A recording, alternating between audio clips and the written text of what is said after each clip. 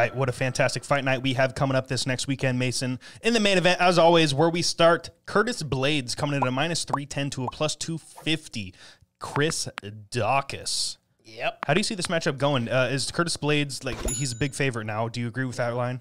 Yeah, I definitely do. I think Curtis Blaydes will get the job done here against Chris Daukaus. I think he's going to do what he's always done, and that's, take his opponents down, grind them out over the course of 5 rounds, maybe get a TKO, KO finish, maybe sneak in a sub, but this is going to be all Curtis Blaydes. The only asterisk to that is Curtis Blaydes has been knocked out a few times and knocked out real cold, twice to Ngannou and a couple other times as well.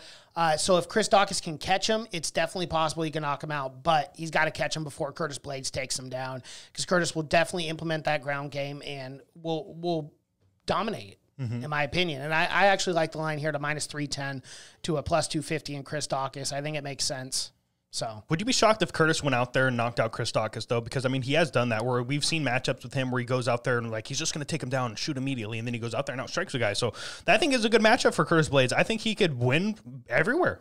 I just think he's going to be a better fighter. He is a top 5 guy in this heavyweight division, and he's got, if he's struggling on the feet, he's got crushing wrestling there. So it is what it is. I agree with you. I do like this line at -310. I will be taking Blaydes in this fight. I'm going to be putting 3,500 church coin on him. I would like to put more, but a -310, even though I do believe he's the most lock-in pick on this card, it just, I'm just going to do the 3,500. I'm going to take my easy 1,000 church coin here. Yeah. But to get into my prop bet, I'm actually taking Curtis Blaydes by KO, TKO. I would not be surprised if he goes on the ground and starts raining down heavy shots on Chris Daukaus and gets the finish, boys.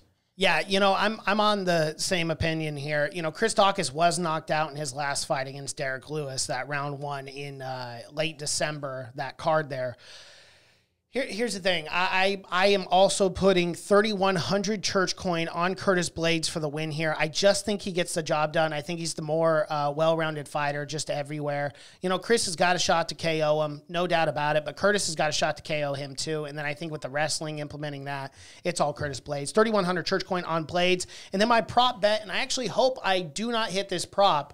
I would much rather see Tabor's TKO, KO, because that's a lot more fun. But I think realistically, Blaydes wins this fight via decision. That is my prop bet, and I'm putting 200 church coin on Blaydes' decision.